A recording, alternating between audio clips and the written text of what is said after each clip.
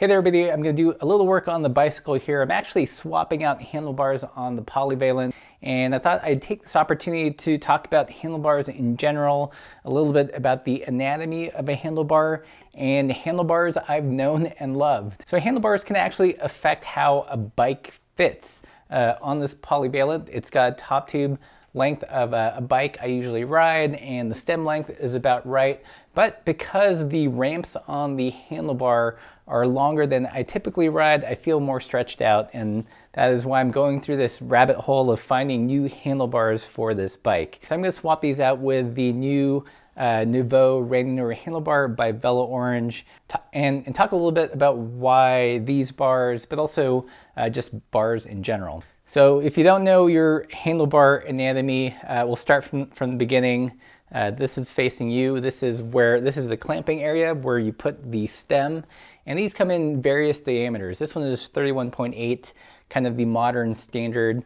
On older quill stems, the size varies. This is a 26, so a lot narrower than here. And for me to actually get this handlebar to work on this bike, I'm gonna have to swap out the quill stem for this guy, which is pretty interesting. It's got the quill part of the quill stem, but will take modern stems. So this whole thing will have to go, and I will put this handlebar on here. So there's the clamping area, there is the tops, which is the top of the handlebar clearly, and you can do interesting things with the tops. You can have them straight across. In this case, these are kind of swept back, but I don't know if you can see, they're also ovalized, so they give you a nice like flat surface to rest your hand on. So this part of the handlebar is called the ramp. On different handlebars, the ramp has different lengths.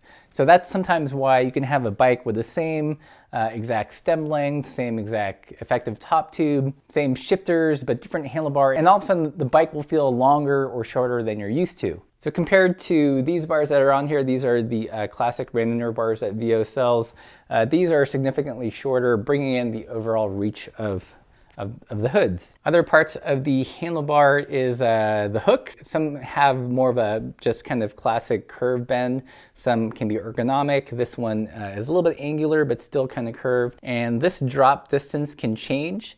It can be really shallow. I would consider this a fairly shallow drop, or it could be really deep. Think the handlebars on the track bike where you really want to tuck down in there for absolute aerodynamics. For me, I actually prefer a shallower drop bar because I feel like when the drop is too deep, I don't end up using the drop part at all because it hurts my back. I'm just not that flexible. So by having a shallower drop, I actually end up using more of the handlebar position. So this is the handlebar I'm going to try on this bike. One other part is the flare, and that is how much this lower part of the drop bar points out to the side. Sometimes they'll be pointing straight back. Other times they'll flare out. And typically the thinking is the more flare there is, the more stable it is off-road. And I kind of subscribe to that, maybe. So these are the handlebars I'm going to be swapping out with the new quill stem adapter on this bike. But before I do that, I'm going to share with you guys different handlebars I've tried and I've liked in the past. So one thing I've really disliked about handlebars and handlebar sizing is that for me they tend to be narrow.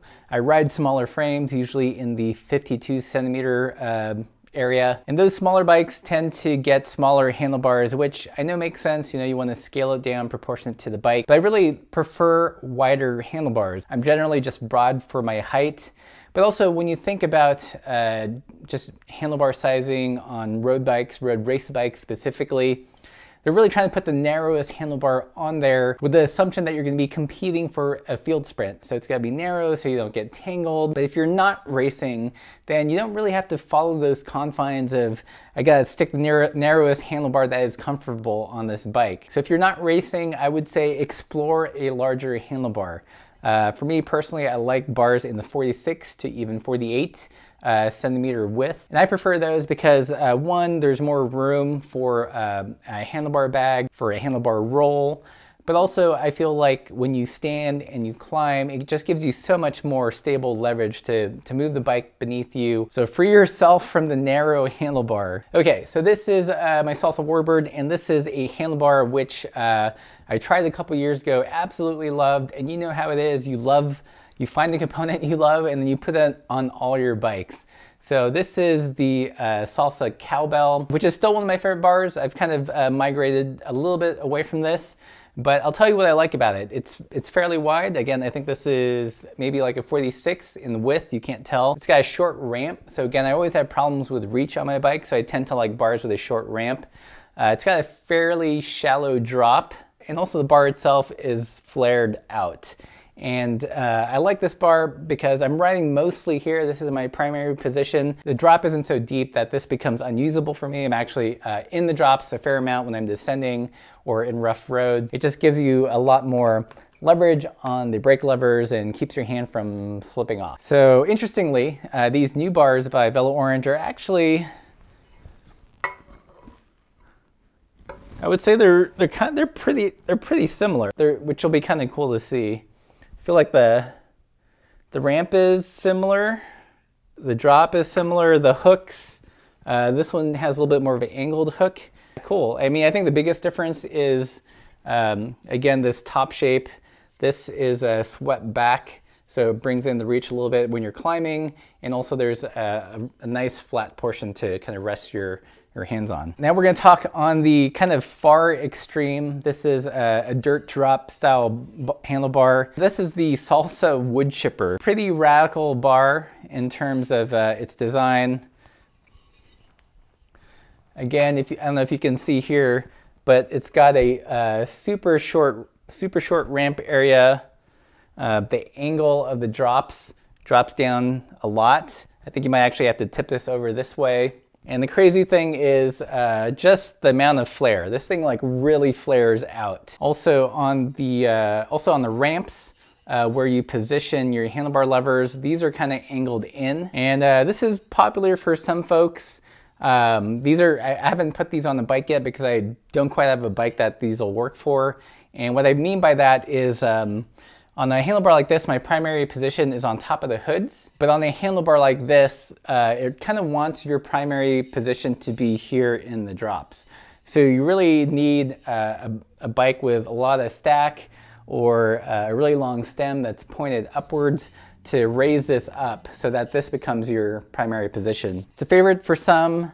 I know some people that have tried this don't like it because, again, you know, your bike has to have the geometry so you can make this your primary position, because when you're on the tops, on the hoods here, it's angled in and it puts your wrists in a funny position. So if that is one end of the extreme and this is kind of the other end, this one is in the middle. This is the Salsa Cow Chipper. It's what we currently have on our cutthroats.